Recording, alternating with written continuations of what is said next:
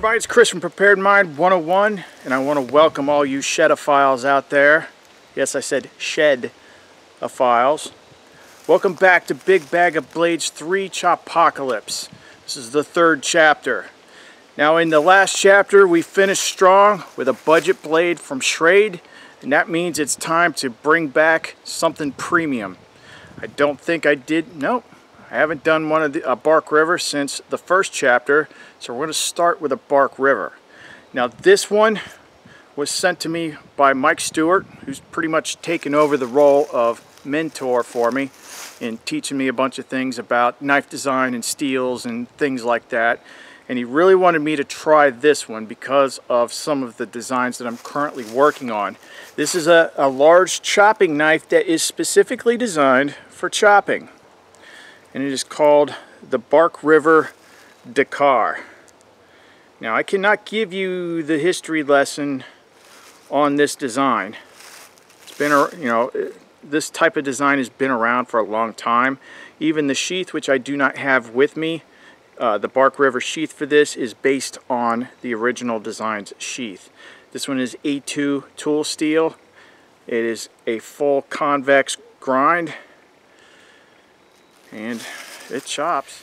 All right, let's start with the big stuff. See how we do with like a 10 chop test.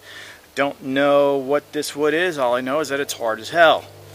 Because this is a slick handle, I'm going to use my mechanics grip gloves, because I'm told I'm not allowed to wrap Bark River handles by somebody in the Bark River forum. Oh well, I like to break rules.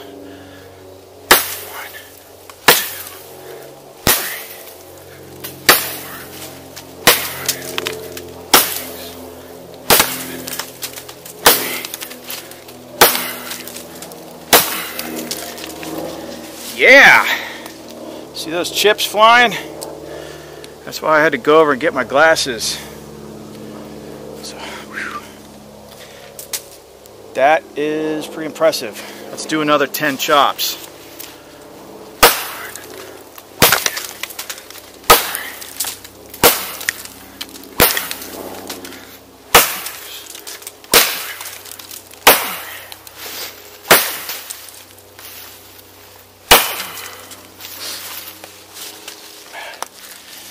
So really doing the damage on this. Of course, we're not going to use something like this to chop down a small tree.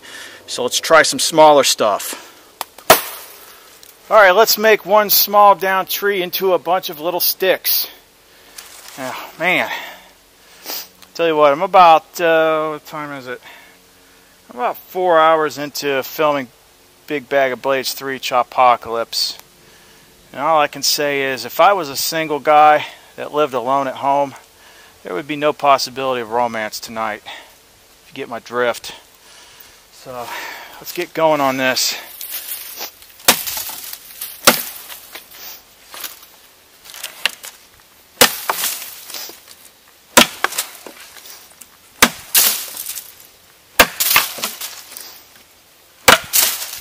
As we get closer to the base, we're getting thicker.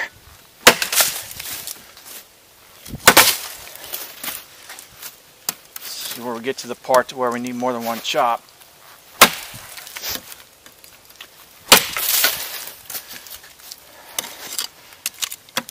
Get off of there.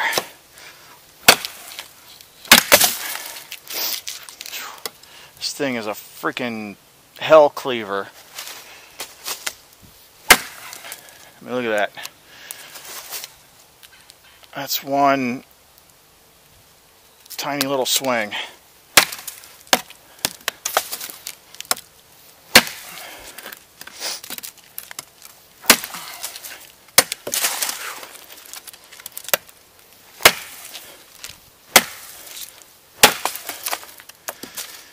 This thing chops wood, no doubt about it. So there you go with the Bark River DAKKAR. A lot of chopping power in a small package.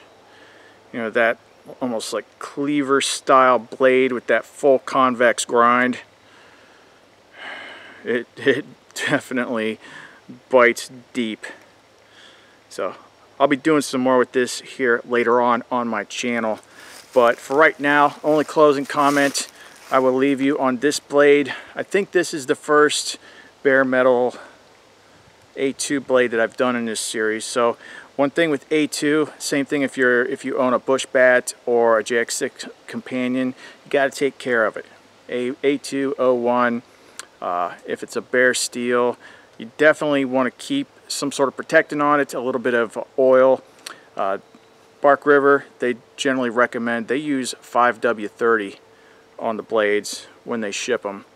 It's done the best on the tests that they've done as far as oiling them up, leaving them out exposed. So that's a good inexpensive solution if you're not using it for like food prep or anything like that. Yeah, definitely a cool blade. And this blade, this grind, this geometry is influencing the JX5 Vengeful 1, which if you guys could quit humping Peter Kohler's leg for 2 seconds, maybe he could get that done. So that's gonna be a joint project between the two of us. All right, let's go grab a budget knife off the log and get started with that. All right, apparently I lost count, so I'm gonna have to squeeze this segment in between the two I just shot. And then I think I'm going to be done for the day. But we're not going to be done with the Chopocalypse. We're going to have about 2 more episodes after this one. So the one that I'm going to squeeze in here is the newest one to me out of everything here. I was looking for a couple last minute additions for the Chopocalypse, and I was wondering what I'd been missing. This blade has been around for a while. Couple years actually, and I think what it was when it first came out, my tastes were just a little bit different. I didn't respect the recurve all that much. In fact, I didn't like it at all, and I have since changed and gotten better at my sharpening methods for those types of blades. So what I'm talking about here, and this is the first time this brand has shown up in this series, is the Kershaw Camp 10. I'm sure a lot of you are familiar with this blade, and it has been reviewed many times on YouTube because, like I said, it's not new. But in the time since this has been out, if I'm not mistaken, which I'll have to check on this, I think this is 65 MN steel off the top of my head.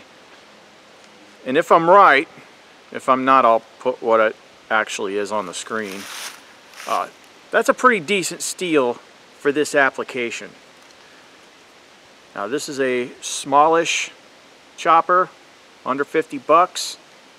I can see by the design where it could be called into doing some finer tasks. Has an extremely grippy handle. Now I think another reason why I never went back and tried this out is probably 2.5 years ago, I reviewed the Camp 14. And that's when I was in my phase where I had to strip everything and polish it.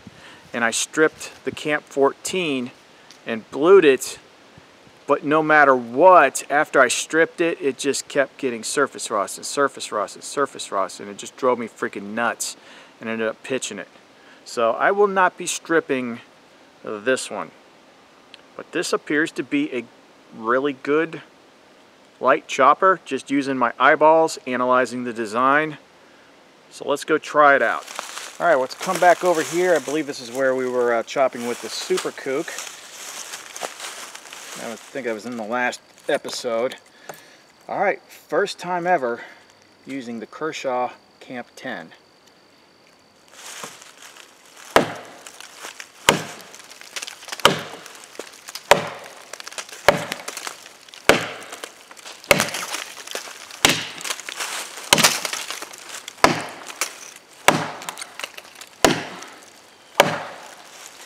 All right, right off the bat, I can tell you that although that handle is really secure, it's a little too grippy for my taste for chopping comfort.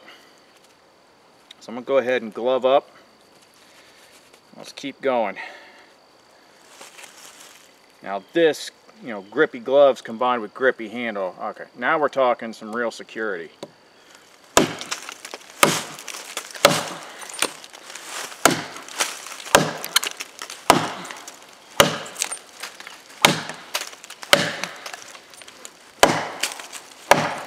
I should also point out that I did not work sharp this. Right now I'm using the factory edge.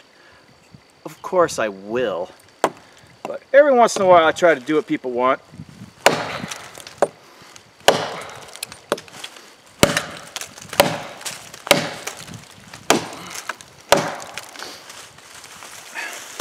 It's definitely chopping. I don't think it's really blowing out pieces to where you can really see it. Maybe this isn't the best piece of wood to try this with.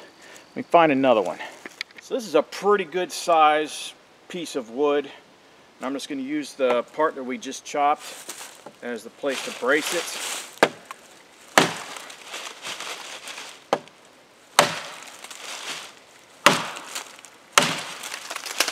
It's definitely doing a number on it.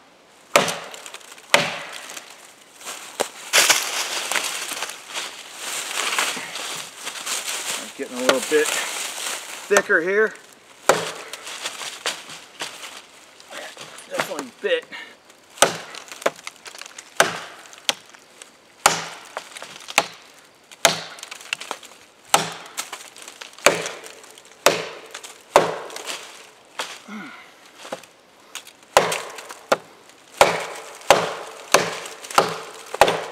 What is this devil wood?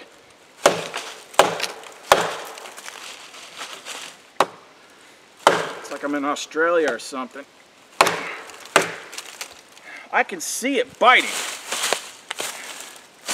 It ain't the edge. Just, I think this is all ash or something. It's like some Satan wood. All right, I need something softer. Over here, the chopping block here. Definitely good bite.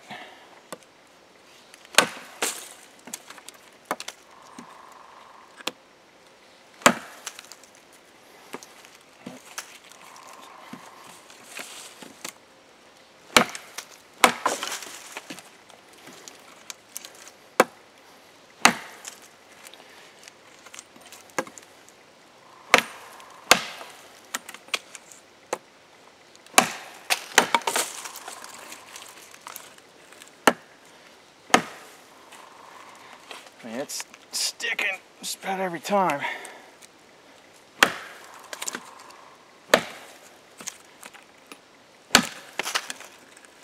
It's doing the damage.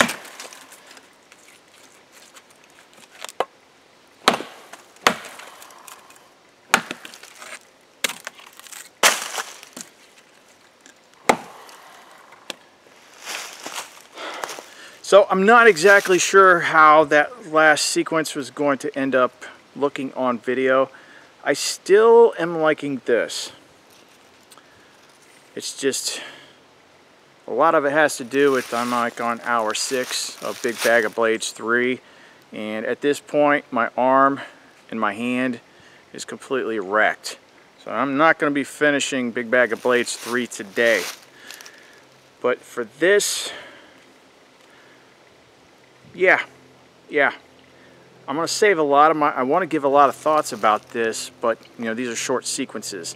I will do a full review of this, doing a lot of stuff, you know, after tweak the edge and all that. So I will do a full-blown review of this knife. I think this has a lot of potential. Handle's a little bit overly grippy for my tastes, for a lot of chopping use. Definitely more comfortable with gloves, but at this point I can barely freaking grip the thing, so I'm wrecked. You know, I just chopped through freaking 9 different freaking knives. But as a budget blade in the large camp knife category, under 50 bucks, I think this is definitely worth looking at. And even though when I originally saw this I wasn't that into, you know, the sheath the way it is, it does make it very easy to sheath the knife after you get done using it. You don't have to weasel it in there or anything like that. It just goes in very easily. So yeah, we will definitely come back to this blade again. Alright, so back to a budget blade. Now this one is a little bit different. See, I haven't been showing you the sheaths and stuff for Big Bag of Blades 3, but in this case I want to. This is a blade that I did my initial impressions review on probably about a week or so ago, and I liked it so much and I put it on the Jessica list that I immediately got it Kydexed. Now this is the Condor Eco-golok, and I go to one specific Kydexer for these kinds of sheaths, and that is AZ Welke. So I'll have a link to him in the description box below.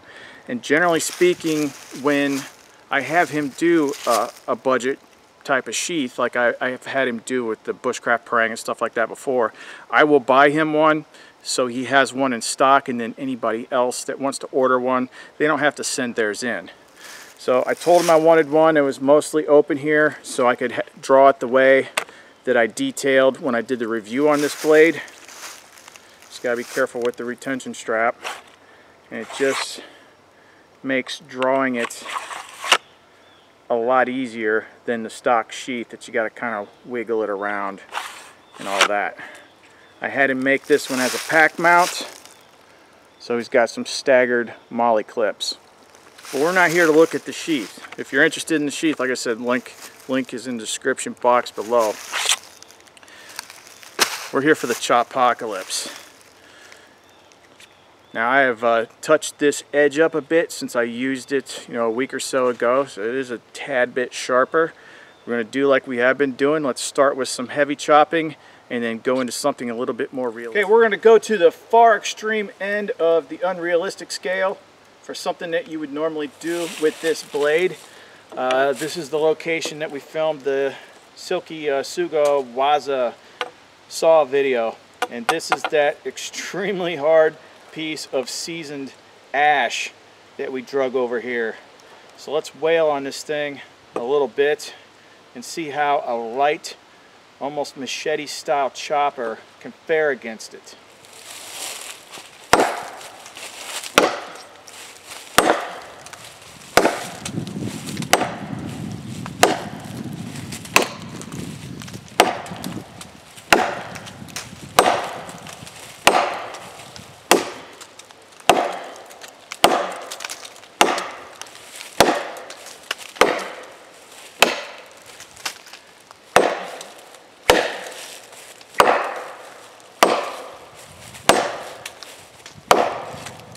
Wow. Can you hear that? That is by far the loudest sound any of my chops have made today. That's how frickin' hard this stuff is. That just about wrecked my arm. But let's look at what the blade did. Still, even though this is not meant for heavy wood chopping, this thing still did a number on this wood. So, pretty impressive. Did it do anything to the edge? Hell no. So let's keep moving. Now let's do the fast kindling test on this.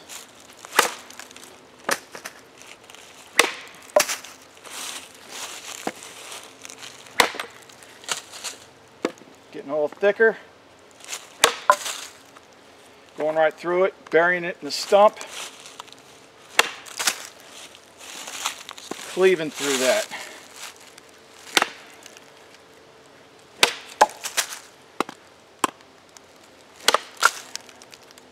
Not a problem. Alright, let's just do some random targets of opportunity from this big down tree here. Definitely don't need it.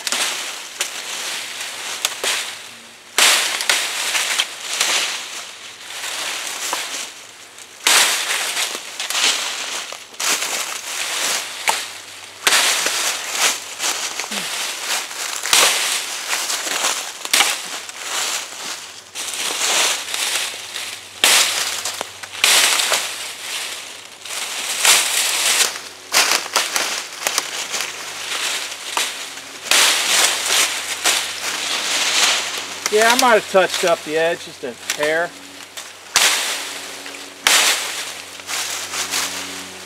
Just a tiny bit.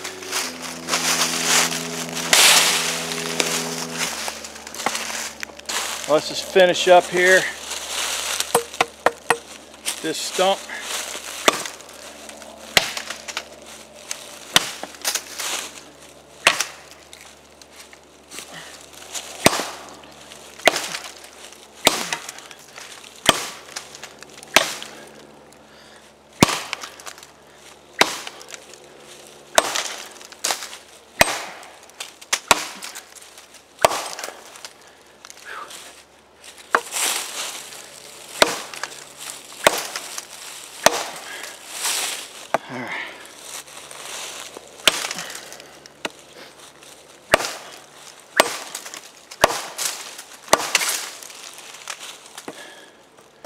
She's chopping.